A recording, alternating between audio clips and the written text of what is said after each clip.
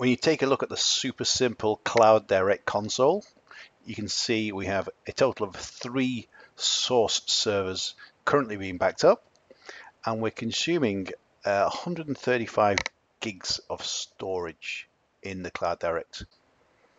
If I want to see what sources I have protected, I click on the Protect tab and I can see I've got 3 servers, 2 Windows, 1 Linux.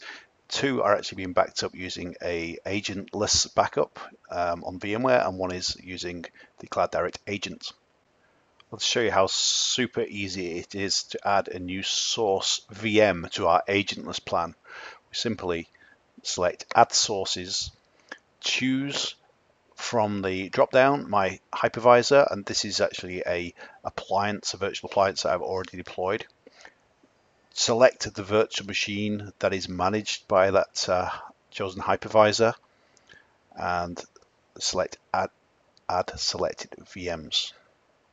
Simple as that. During the next backup schedule, that virtual machine will be backed up.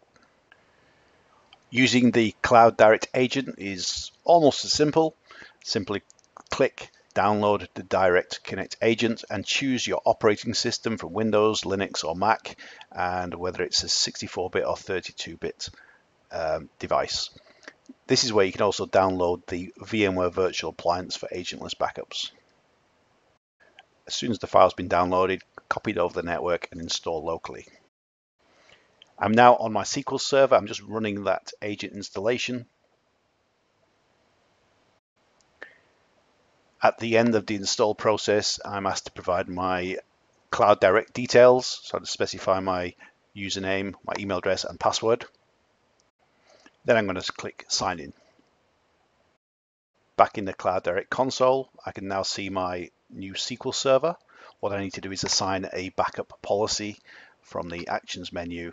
I'm just going to choose my Cloud Direct full system policy. That system will now be backed up on the next schedule defined by the policy, or I can use the actions menu again to manually start a backup.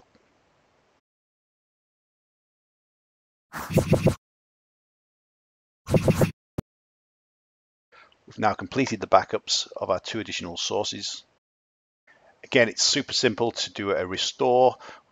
We choose the server we wish to restore some data from, view our recovery points, select we wish to recover, and then we can choose to download a full image in VHD or image format, or we can browse the actual backup and restore individual items. So I'm just going to select a file and select restore. I'm given the choice of where I wish to restore to and also which server I wish to restore to. I can then restore to a different machine if necessary.